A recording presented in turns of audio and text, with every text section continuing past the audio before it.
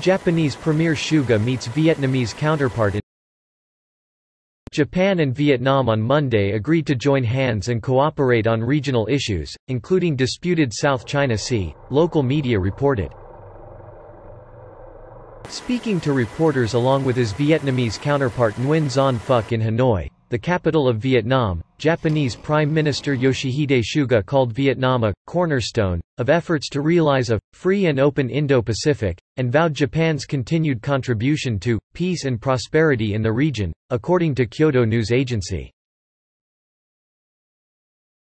Suga, who arrived on his first overseas trip since taking office last month, said he agreed with his Vietnamese counterpart on export of military equipment and technology, including patrol planes and radar, to Vietnam. According to Suga, these latest equipment would help improve surveillance capabilities of Vietnam. Hanoi also has a dispute with China over the South China Sea. Competing claims of territorial sovereignty over islands and smaller features in the South China Sea have been a long-standing source of tension and distrust in the region. The sea, a crucial passage for a significant portion of the world's commercial shipping, is bordered by Brunei, Cambodia, China, Indonesia, Malaysia, the Philippines, Singapore, Taiwan, Thailand and Vietnam.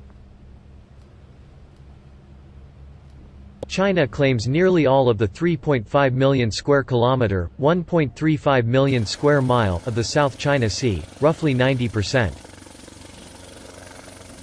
The two leaders also agreed to resume regular flights between Tokyo and Hanoi soon and allow skilled workers to travel without a 14-day quarantine, the agency reported.